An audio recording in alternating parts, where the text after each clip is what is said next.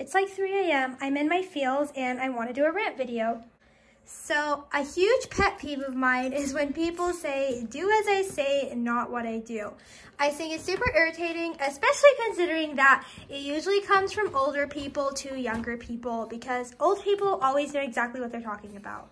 Now, I'm all about respect your elders, but to be honest, getting old isn't really a choice. I hate that in our culture, we celebrate someone aging as this huge accomplishment. Now, don't get me wrong, don't get out. Don't get me wrong, I completely understand that aging is such a huge privilege. So many people are denied the privilege of aging every single day. I'm so grateful for every single wrinkle on my body and every single part of me that's getting old, because again, so many people don't get to. But at the same time, growing old isn't a choice, growing up is. And there's a lot of people who are just really grown-up babies. I meant to say old babies, but yeah, there's also a lot of kids that are just really grown up and mature.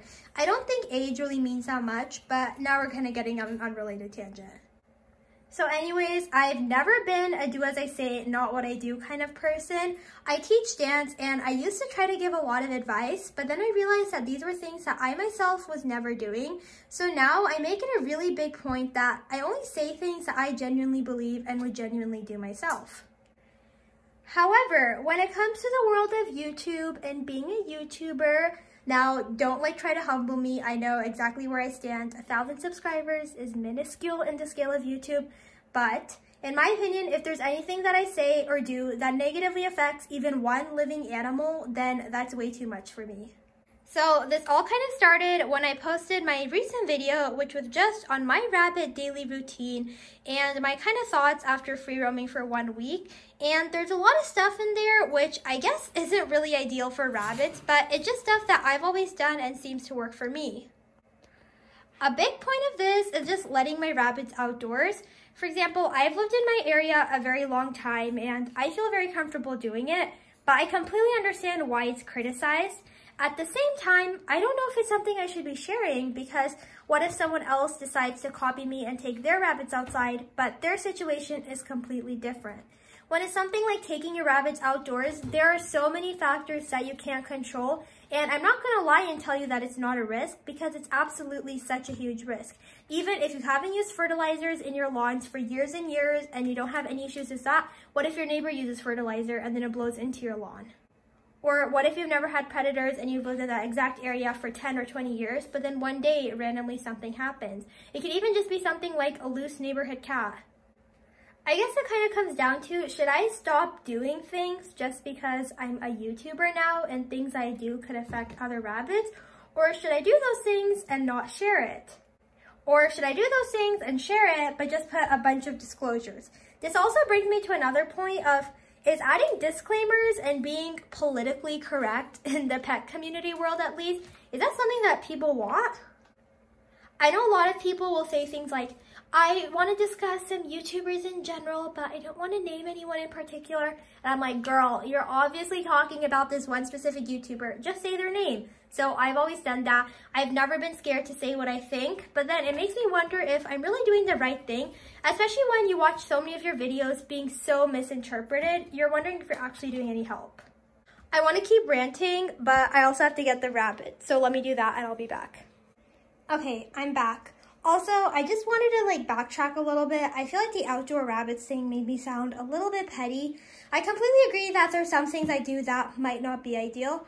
For example, my rabbits have never shown an interest in chewing, so I've always just left cords lying around. I know it's pretty terrible, but I don't know, they just never showed an interest and it's always worked for me. They've literally never chewed anything. However, it's not that hard to just rabbit-proof your cords and put them away, and that's what I started to do. Even leaving them out with my rabbits who haven't shown an interest, there's always a possibility that they could go on a chewing frenzy one day and decide that they want to chew them. And again, considering how easy it is just to put them away, there's literally no reason to have them out. So I stopped doing that, mainly because it's a personal thing, but also I don't want anyone to see a cord and rabbits running around and think that it's okay for them to try. Another thing is, I used to lose a lot of cardboard boxes with ink on them. I'm trying really hard to stop. It just seems so convenient because I hardly get boxes that don't have ink. But also, again, it's an unnecessary risk and I don't want someone to copy exactly what I'm doing when there's such an easy change to not do it. But some other things, like the way I hold my rabbits, I was holding Batman in probably not the very best way. I was kind of just holding him from a center and not supporting his butt. I'd never recommend you actually holding your rabbits that way, but I had a camera in one hand and it just felt really natural. I hold my rabbits in all sorts of weird ways because one, Sachin, come here, can I pick you up? He's like, not today, sister. They're like really good with being picked up. They're also dwarf rabbits, which I think helps a lot. So they're not super particular about it and they never kick and I've never had any issues. I don't carry them when it's unnecessary. I don't carry them around my house for long periods of time because if they do decide to kick or want to get away, I don't want them to escape into an unsafe area. But if I am just carrying them around, especially in the pet room when I can easily put them down, sometimes I do it in ways that aren't ideal. To be completely honest, I probably won't stop doing that simply because it's just what comes naturally to me. But at the same time, I don't know if I should keep showing it. Is it setting a bad example? Is that something I should stop doing? Because people could see that and assume that's the right way to hold a rabbit. Another thing that's been weighing on my mind a lot is if YouTubers are responsible for their toxic fan bases. Being a viewer, I always felt like certain YouTubers just had really harsh and mean fans, and I was always angry with the YouTubers for never addressing it. I always felt like YouTubers should be held responsible for their fan bases.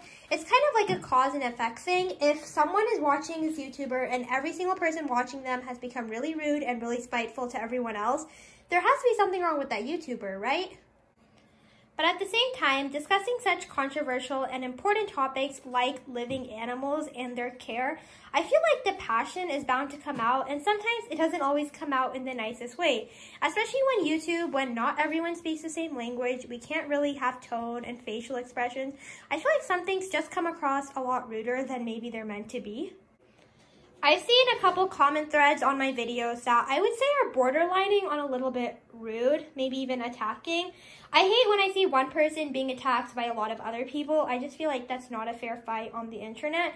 And I never know whether it's my place as a YouTuber to come in and butt people to stop or tell people to stop, especially when my entire channel is all about, freedom of speech and sharing your own opinions, regardless of whether it's controversial. I also hate the idea of YouTubers taking ownership of their fans. That's why I hate having fan names for my channels. I'm never gonna call you guys Pawfect or something, because that's weird. You guys aren't my subscribers or my viewers. You guys are just you and you happen to watch my channel. And that's how I like it to be. So I feel like it's really weird of me to come on as a moderator on the channel and be like, hey everybody, play nice. But then sometimes I feel like I should butt in and say something since I guess in a way, this is my platform. I don't know. I literally have nothing to say. I just wanted to capture this cute clip where Bosta bunnies want to be pet.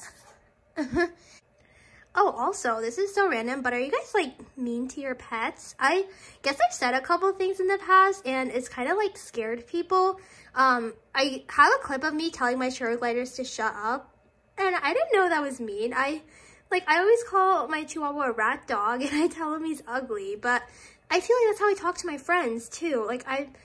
I try not to be sarcastic on videos because I feel like sometimes it just, especially on YouTube, I don't love it when YouTubers are super sarcastic, especially when discussing important topics like animal care because I think it just can come across a little bit rude and snotty.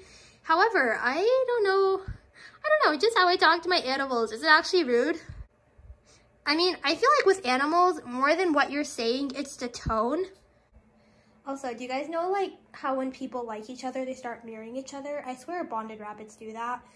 There's literally both, we could put a mirror right here, and that's, literally the same action. What the heck? Also, what are you guys' thoughts about me doing a video, debunking my age? I always kind of wanted to do a dedicated video to that because I thought it would be funny, and I'm actually 19, so I actually have evidence to prove it. I wanted to show, my graduation photos and maybe, a clip of me actually driving, and then, my valedictorian sash and, some of my college code, because, I'm hella proud of that. Guys, assignments in college, coding assignments, they literally take, 8 hours straight on multiple days. you could work like 30 hours a week on a project and not be done. So I just thought it'd be cool to show some of that and like maybe some of my math homework, because I have really neat handwriting and I'm kind of really proud about how much pride I take in doing my work. But I just thought it'd be fun to do, and I thought it'd be like, I don't know, I thought it'd be like kind of sassy if I had a video to refer people to every time they said that I was 12. But at the same time, I'm wondering if it would even be worth it. I feel like every single video I make, especially now when I have like a huge to-do list of videos I want to do, about them being about rabbit care, because I realized that the rabbit care education on YouTube is so much more lacking than I ever thought it would be. Like, I still need to do a video on scatter feeding, and I think some YouTubers discuss it here and there, but I haven't found any dedicated videos about it for rabbits. So I've been meaning to make that one forever, and I still haven't gotten around to it. So any video that I make, I feel like I'm taking away from an educational video that I could be making. So that's kind of why I don't want to do it. And I feel like there's some people that just wouldn't believe me no matter what. Like, I have a clip of me driving in my neuter vlog where I go to pick these guys up and drop them off. And I was just by myself, so of course it wasn't literally me driving. It was just me, like, get in the car and then, like, yeah, it was just me in the car dropping them off and, like, walking to the car.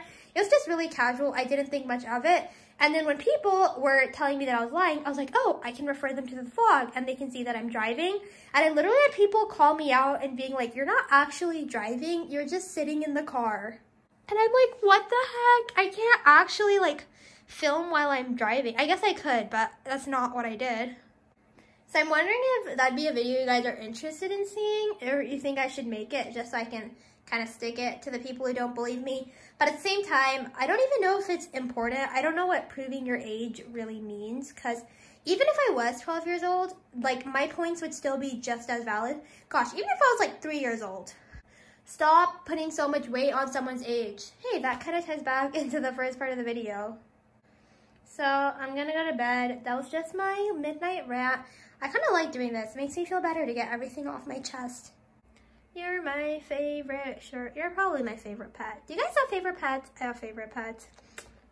Bunnies, you're not super high on the list because you give me really bad allergies. Guess who doesn't give me allergies? You know. Also, I was just working on some stuff, but I just wanted to add in this clip. It's a rant video. It's not supposed to be super professional, but that's kind of the point. Do you guys think it's important to be professional in YouTube videos? I walked over to my dog because people argue that they never, I think some people don't know I have a dog, and some people might think that he's dead because I get comments about being like, oh, is that your passed away dog at your profile picture? I'm like, nope, he's still alive. Okay, my point is, do you guys think that, especially now, if like someone is getting paid for YouTube, which I am, it's very, very minimal, but I am making some money off my videos. Do you feel like the production quality should be higher? When I first monetized my channel, I didn't want like my videos to change, but it kind of makes me wonder whether I should and whether I should be taking more time into like effort into creating my videos, or whether, I don't know, what do you guys like? Do you guys think it's important to have a super well edited video? I think especially my videos where I'm discussing controversial topics or just like less talked about topics, I don't necessarily try to make them edited super well, but I like to make sure that every comment I say is super well thought out. One, to just like reduce misunderstandings. And then also, I feel like some of these subjects, it's like everyone's time is super valuable. And if I do want a bunch of people to see the video, I'd rather be short and concise. A lot of them are like 30 minutes, but that's me after doing like 300 takes and probably filming the video twice to try to concise it down. So yeah, I always take a lot of pride in the things that I say in my videos. I always feel like you can go back however long you want, and I still stand by everything I said. Like, of course, there's things that I would do differently now, and that's just like growing as a person. I feel like if you don't regret anything in your life, like, have you changed? The things I did as a 12-year-old, I regret so badly because I'm not a 12-year-old anymore. But again, I hope that makes sense. I still stand by the person that I was at 12, and I respect who I was then, and the same way I respect the things that I've said in my video. So I do take a lot of time and pride into that. I just don't take a lot of pride into editing, but I'm wondering if maybe I should, and whether I should be putting more effort into that. So yeah, leave your thoughts down below. Me and Coco, his name is Coco. Some people don't know your name. Okay, me and Coco are actually gonna leave now. Bye.